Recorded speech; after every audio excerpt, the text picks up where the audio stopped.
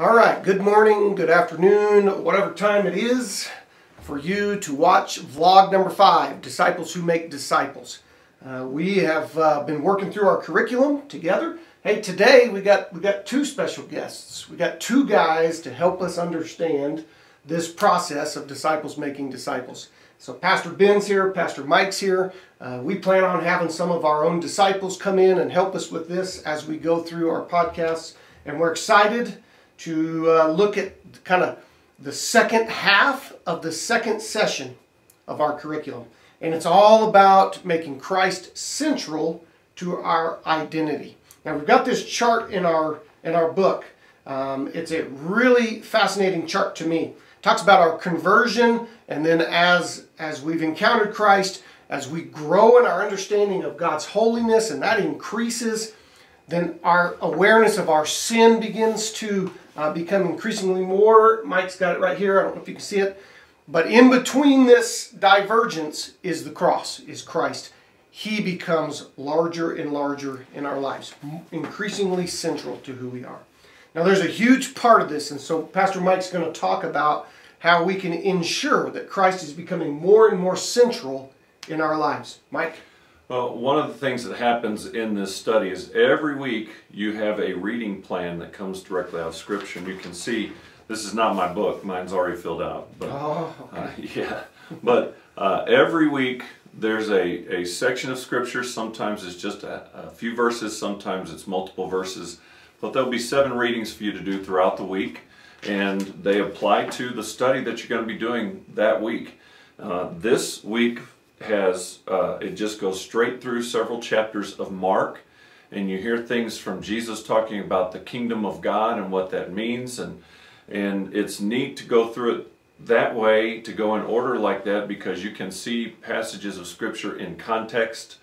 Oftentimes you'll take a verse like, I can do all things through Christ who gives me strength, and you use that to motivate yourself, but you don't understand where that comes from. That's coming out of the fact that Paul was talking about he suffers, and in his suffering God said, my grace is sufficient for you, and so that Paul has settled in his heart and become content that Christ, as he makes Christ central in his life, Christ is going to work through his life to help him accomplish what God desires for Paul to accomplish.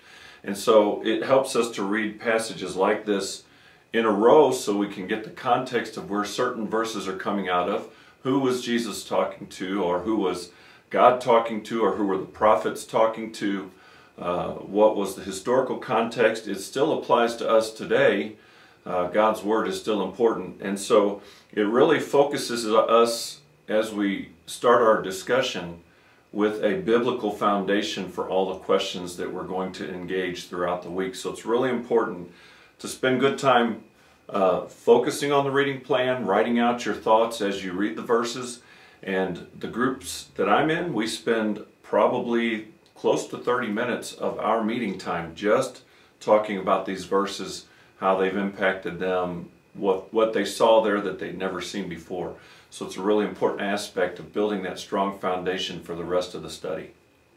So I think what Mike is saying is, obviously, as we spend time in Scripture, we are going to encounter Christ. He's going to challenge us about what's central to our identity. And we're going to spend a lot of time today talking about those things. What challenges us for the centrality of our hearts, for who we are, our identity. And that's what we find in this chart that we talked about, and that's what we find when we read Scripture, is that there's this conviction that we ought to be making Christ more central. And in our book, the authors have this statement. I want to read it to you. It says, as a person's view of the cross grows, this naturally results in attributes like thankfulness, gratitude, love, mercy, justice, etc. The Christian's character is being transformed into the image of Jesus. Now, this last sentence I think is critical. It says this is key in how Jesus becomes increasingly central in the Christian's thinking, feeling, and acting. So this is a reasonable faith. This is a reasonable expectation for the Christian to become more and more like Jesus in the way we think, feel, and act. It is a practical application of who we are in Christ.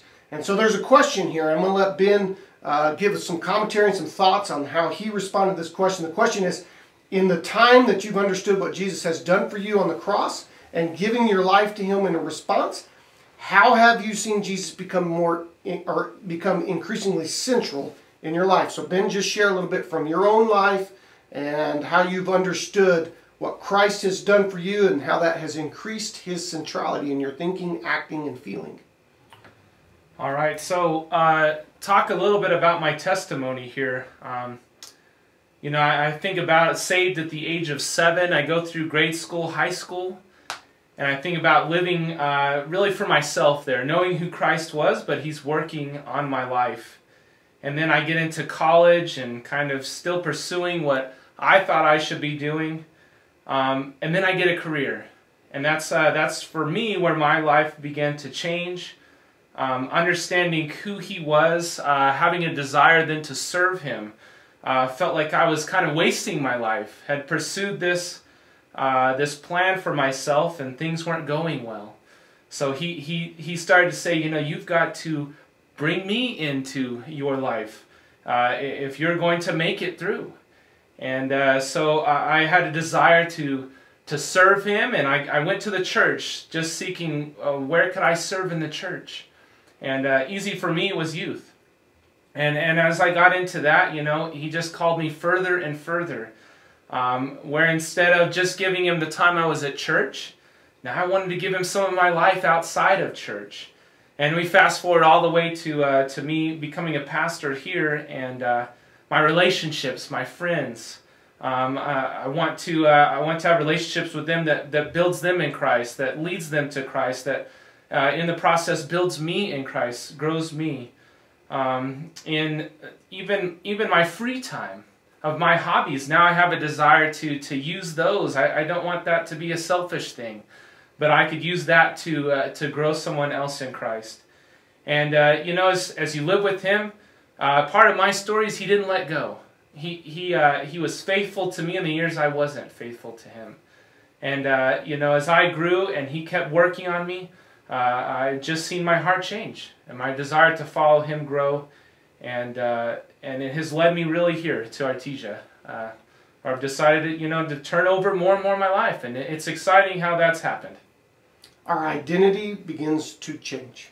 It goes from who we thought we were, or that process of searching for who we are, and we discover that Christ becomes our identity. Now we're going to talk more and more about that. You'll recall, if you watched our last blog, our last podcast, that we talked a little bit about Zacchaeus, this individual who encounters Jesus and immediately makes a change of who he is, an identity change. And so we find that's in Luke chapter 19 that we find the story of Zacchaeus. And there's this moment when Jesus speaks to him and his heart changes. He becomes a new person. And so we want to talk about that. We look at these examples from Scripture, and I think sometimes we set them kind of on a pedestal like, oh, that's in Scripture, and that doesn't really happen. But it does happen, as Ben was just talking about in his own life. And we want it to be practical and how we can see this happen. So what our curriculum has done and what we've all done through studying this is we've evaluated just kind of these scenarios, these case studies of people who sometimes put their identity in certain aspects of this life. And then we ask the question, what would it take for them to make Christ central? So the first kind of case study, and we're all going to take a turn talking about these. Let's imagine someone, and this could be you, or those of you watching, it could be probably a form of all three of us, this first case study. Someone who grew up in a very strict, morally conservative family. And in their mind, they think, I am a good person. So there's nothing wrong necessarily with that. But if we want to make Christ central, and this is our thinking, I'm a good person because of the family I grew up in, there has to be a change of identity when it comes to Christ. So the question is asked, what is this person making central to their identity based on this kind of scenario? So Mike, as you understand this scenario, What are they making central to their identity? They're making central their own ability to act in a moral way. It's about what they can do. And oftentimes when people are feeling that good about themselves, it's because they're comparing themselves to other people. Yeah. When you make Christ central to your life and you begin to compare your life to His life, when you begin to compare your life to His teachings, you begin to see just how reprehensible you can be as a human being. And I find that even in my life, when I'm not making Christ central and I'm comparing myself to other people, I can start to feel good about myself, and it really develops into a sin of pride in my life. But if I'm focused on Christ and what Christ desires, I see my flaws. They're very clear, they're ever present. Like Paul said, I'm the chief among sinners when I compare myself to Christ. And it gives me gratitude that Christ forgives me of my sin, but it also makes me aware of things that I need to clean up in my own personal life. That's that divergence, right? God's holiness, my sinfulness, the cross, Christ gets bigger and bigger in my life. And so an individual who grows up in this kind of scenario, sometimes they have a false sense of who they are, thinking they're good enough because of the way they were raised. But as we've learned through our podcasts, only Christ is good. And yet He gives us righteousness. He passes on to us holiness. And then we grow in that through making better decisions about the way we feel, about the way we think, about the way we act. So this case study, very familiar for lots of people who grew up in the church. And I'm a good person because I went to church. And we put our identity in some act, or even in this case maybe in some something even outside of ourselves, our family, because they're morally conservative, then I'm good enough. Case study number 2, think about this one, and this one's more difficult, and this one can be very personal for people. This case study says someone who was abused as a child, and they grow up thinking that they're worthless, that they're dirty. What would it look like for this person to make Jesus central to their identity? Ben, how did you respond when you went through this scenario with your disciples? What did you guys discuss? You know, thinking about what Jesus can do and how He can make us new, it brought me to 2 Corinthians 5:17. Yeah. If anyone is in Christ, he is a new creation. The old has passed away, and behold, the new has come. And so that's what we talked about. You know, that person can have Jesus in their life, can feel that newness that He brings. That identity that I can live from this point forward being that new person. My past does not define me, but Jesus does. And so they can live in that. What a hard situation, or a hard thing to talk into. But you know, only Jesus can be what they need in their lives. The old has passed away, the new has come. My past does not define me. So as humans, men today, we find all kinds of ways to define us. It starts at a young age, and we were talking about this before we started filming. Ben said with student ministry, it's at that adolescent time that kids start saying, who am I? And that kind of leads us to this third case study. And this one also is one of those difficult conversations for many Christians. It's one of those very sensitive conversations in our world today. Listen to this third case study. It says, someone wrestling with both the gospel, what Ben is talking about, being made new through Christ, and their sexuality. Trying to define who they are in terms of their sexuality. What would it look like for this person to make Jesus central to their identity? So that's a powerful question for young people. But we also know in society today, this is an incredible conversation that's occurring all the time. Who am I in terms of my sexuality? How do I identify? And we're talking, there is no aspect of identity outside of this conversation. There's no taboo conversation. There's no identity that says, well, we're not going to discuss that in Christianity. Every identity has to come into alignment with Christ. And we find that right here. There's lots of confusion about sexuality and how I define myself. But we're suggesting that it is possible, and we're working towards that, to make Christ our identity, central to everything we do. Touch on that a little bit, Mike. Well, and I think about sexuality is just one aspect. You see in our world today where people are trying to make sexuality even a race. Yeah. And subgroup or even sure, a larger. Sure. That they use that as their identity. People and what they do for a living is their identity. Yep. But if we're going to be true to Scripture, our identity is as someone created by God the Father, made for a purpose, made to have relationship with Him.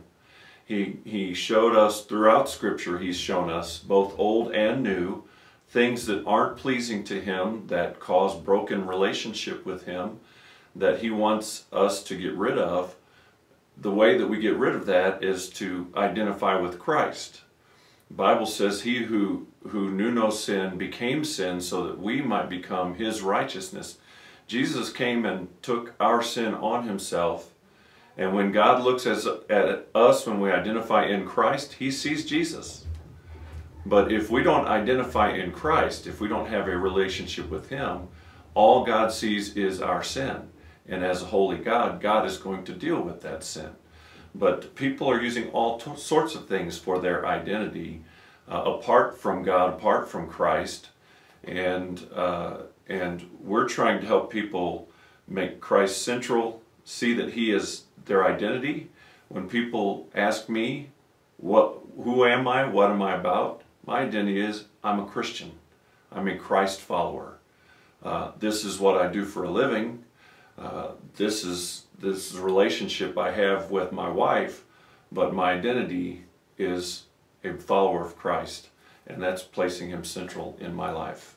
So what you're saying is we can search for identity in all types of places. Right. Right. So Zacchaeus' identity was in his power and authority and in his wealth.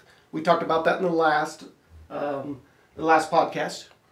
The rich young ruler, we talked about him from Scripture. His identity was in his ability to keep the law, his self-righteousness. And Jesus, in both of those scenarios, He says, your identity is placed in the wrong place.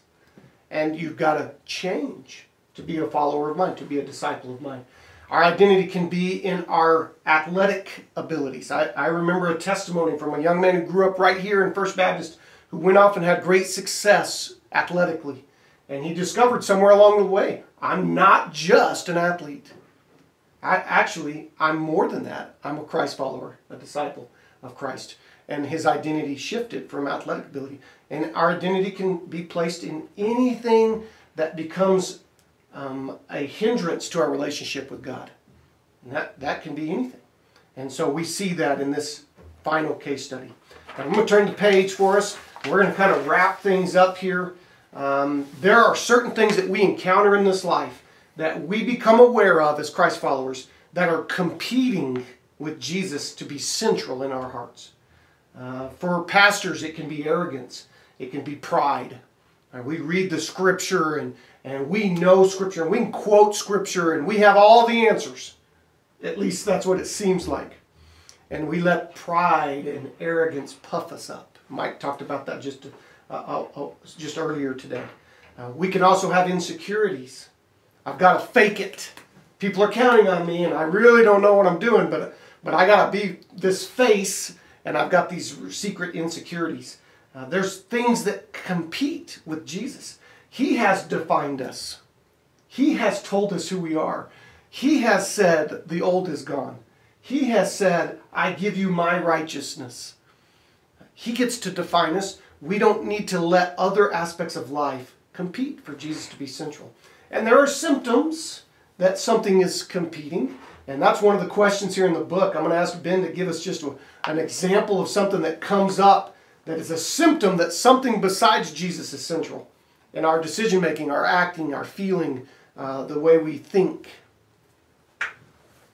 I would just say symptoms would be just struggling to follow Him in whatever aspect it might be. Instead of the Bible, I go to that first. I go to this first to make me happy. What's receiving a lot of my time? Do I have a lot of fear and anxiety that's just out of control? Yeah, especially right now, is very timely fear and anxiety that's out of control. Not responsible, not reasonable, but out of control. Symptoms, right? Am I feeling anxious beyond a reasonable place? These are symptoms that something is competing with Jesus being central in my life. And there's something really unique from Scripture. Mike's going to share a little bit from Proverbs chapter 3, verses 5 and 6. Something that will mislead us, something that we've got to really evaluate. Share with us a little bit of Mike about a symptom that can overwhelm us and compete with Jesus being central in our lives. Well, the passage is, trust in the Lord with all your heart and lean not on your own understanding. In all your ways acknowledge Him, and He will make your paths straight, or He'll direct your paths. And now I've been in the church for 50 years. I have been in ministry over 30 years. I've been at this church for 5 years. And one of the things that I struggle with personally is, because of my experience, because I've done a lot of different things in ministry, because I grew up always learning about God, I can depend on my own skill set. I have a good education, I've got a lot of experience, and sometimes I can sit in my office and I can go a week and make everything happen without ever engaging God's will. I can do my job without God's intervention, and that scares me, because I want to rely on God. I want to seek God.